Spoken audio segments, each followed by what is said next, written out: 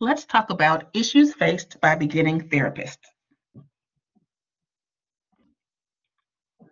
So just know that when you begin your career as a therapist, it will be scary and uncomfortable at times.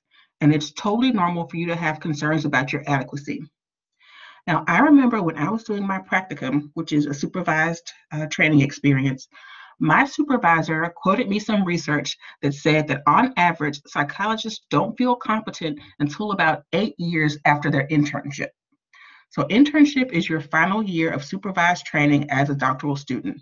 And so, most psychologists don't feel competent until 8 years after that year. So, just know that it's totally normal for you to have some questions about your adequacy well into your career. It can also be very challenging to integrate what you've learned. You're learning a lot of different material, and all of that has to come together within your counseling sessions, and that can be pretty intimidating and challenging. So this list is not going to be exhaustive. There are several other issues that are discussed in your book, but I just want to touch upon the issues that I encounter most commonly in newly trained therapists. So the first issue we'll talk about is anxiety. Anxiety is totally normal, and it suggests that you're aware of the uncertainty of the client's future. I mean, you're dealing with somebody's life, and so it makes sense for you to be nervous about the role that you'll play in their behavior change. So recognize and admit your anxiety to yourself rather than denying it. And speak with peers and supervisors about your self doubt. Certainly, your colleagues will likely be feeling the same things you are, and your supervisor felt these things when they were starting out. So, seek out their counsel and talk to them about how you're feeling. Avoid perfectionism.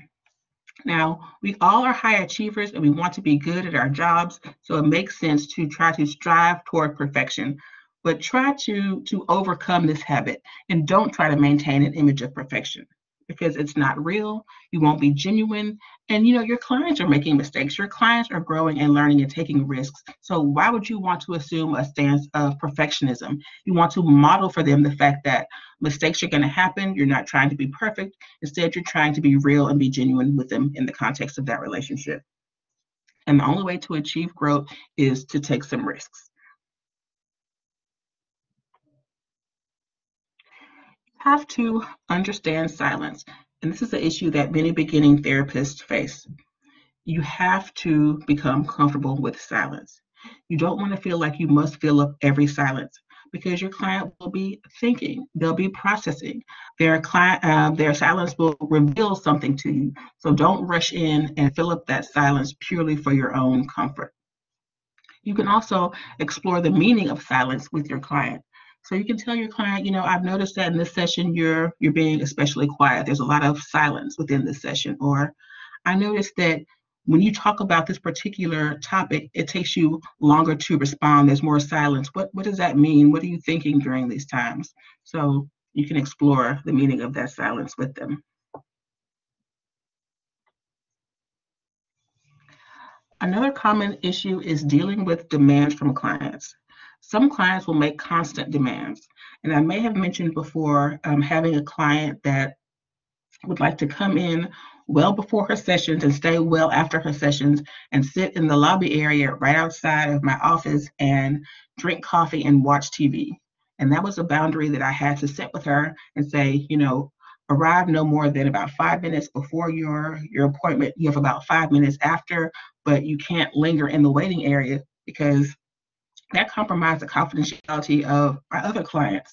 So she would be able to see who was coming and going from my office, which would be, violating their confidentiality. And so that was a boundary I had to set and be firm about, but also express the boundary in a way that wouldn't damage our relationship. So you want to make your expectations and boundaries clear during your initial counseling session, but certainly during the course of your relationship, other things will come up where you'll have to set a boundary. And so, also remember that you are modeling appropriate boundary setting for your client. So when you set that boundary, but you say it in a way that is respectful and seeking to maintain that relationship, that will be teaching them that it's okay in their personal lives to set boundaries with others while still respecting and trying to maintain the relationship with that person.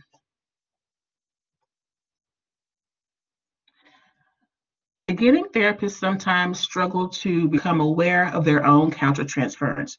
So your countertransference is your reaction to the client, but it's based upon your personal issues rather than the client themselves. So your own issues influence the way that you receive or perceive and react to the client. And you may project your own issues onto the client. So because there's some issue within you, some struggle that you're having, you project or you see those issues within the client. And so you must engage in self-exploration. You must get a handle and address your own issues through your own therapy, so that you don't have your personal issues impair your work with the client and potentially harm the client. Also, you need to do your own work and self-exploration so that you're not overwhelmed with the client's pain. You'll be dealing with a lot of really painful, traumatic issues, and you have to make sure that you don't allow the client's issues to overwhelm you. So you have to be present, you have to be genuine, you have to be in the session right there with the client, but don't carry your client's issues around with you because that will lead to burnout. So make sure that you're getting your own therapy, working through your own issues, dealing with any emotions that may come up in your relationship with your clients so that those things are not things that you carry around with you outside of the session. And also new therapists often struggle with declining to give advice. Many clients may seek or even demand advice from you. A lot of clients come into therapy thinking that that's what therapy is. It's going to be, a time for them to get your advice. And so that's why it's important during that informed consent process to let them know, to educate them about how counseling really does work. So you should not give advice because this would foster dependence on you. You don't want your client to be dependent. You want them to develop the ability to make their own good decisions. And so, you also have to remember that sometimes new therapists feel like they know what the client should do, but they don't give them advice because they're not supposed to give them advice. But that to me can be troublesome because in actuality, you don't know what the client should do. You can say what you would do in their situation, but guess what? You're not in their situation. You don't have their background. You don't have their experiences. You may not be of the same culture. And so it's not about what you would do in their situation. It's about helping them to understand what's best for them. So you shouldn't go into dealing with client issues with the stance that, well, I know what's best, but I'm not going to say because that's not how therapy works.